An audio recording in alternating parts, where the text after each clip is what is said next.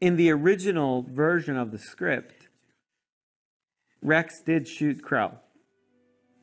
And then we deliberated about that. And I talked to Maddie Mektovitz, who wrote the story. And I was like, boy, I don't know. Because having Rex, who really is, I think, to many kids who watch the Clone Wars, an icon of, you know, the good soldier, I thought that would take it a bit too far, which is why, you know, when you look at Dogma, I thought it actually makes more sense for Dogma to do it.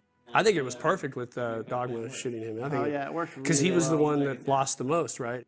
I followed all of your orders, and you made me kill my brothers! And he wasn't mature enough to deal with the issue that Rex had to deal with.